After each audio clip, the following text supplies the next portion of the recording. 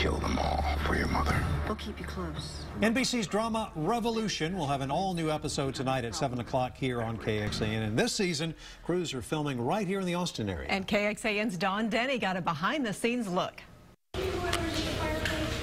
It's not just lights, camera, action. With more than 100 extras on set for this scene, it's shoes, clothes, and guns. The set is in a remote location off of a golf course in Bastrop. This home is the stage for the White House on this episode of Revolution. We're working for the Patriots. Surrounding the actors and extras, trucks are filled with anything grips may need to create the next scene. And kill them all for your mother. Major Tom Neville, played by Giancarlo Esposito, was repeatedly stopped by extras wanting to say hello. He stopped every time and never seemed too busy to speak. You know, some are aspiring actors, some might be extras forever, but they're all human beings. So I like to give everybody some attention because what they're doing is probably equally as important as what I do. I've heard that you've broken into song on breaks before. So where does that come from?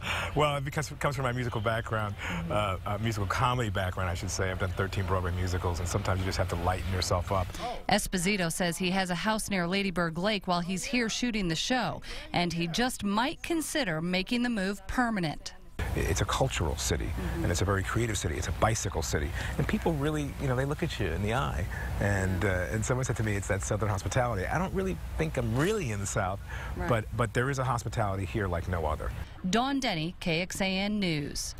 He's a great actor, and welcome to Austin. After a season and a half, Revolution continues to draw big ratings for NBC. And tonight on KXAN News here at 10 o'clock, we're going to talk with an actor whose character many fans have presumed dead on the show. And you can watch Revolution again tonight at 7 here on KXAN.